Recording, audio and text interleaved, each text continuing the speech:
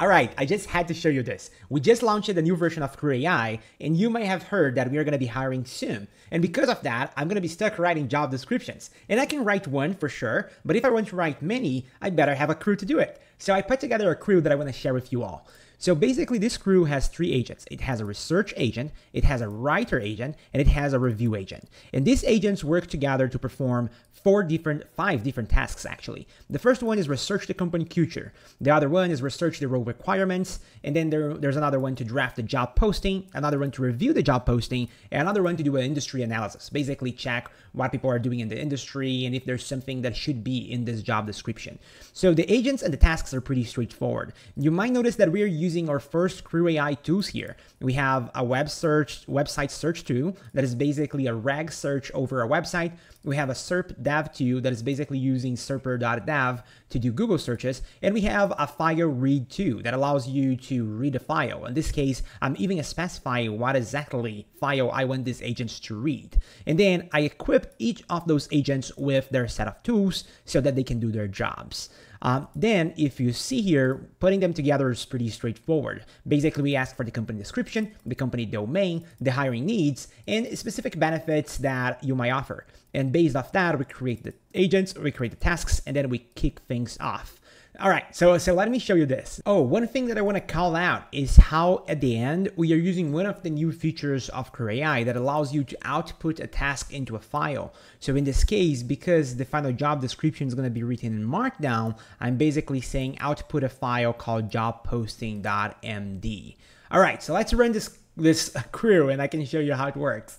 All right, so from the get-go, you can see that it decides to search on a specific website and decides to search crewAI website. And you can see that here, it's downloading the website content and kind of like embedding it on the fly and then doing a rag search on the website content to return what exactly is crewAI. And from that point on, it's starting like to came up with like some of the highlights around what crewAI needs and what is its culture. All right, I'm gonna keep bringing you along. All right, so here you can see that decide to do a Google search on AI agents and decides to search specific website out of that search and basically return contents about AI agents about that.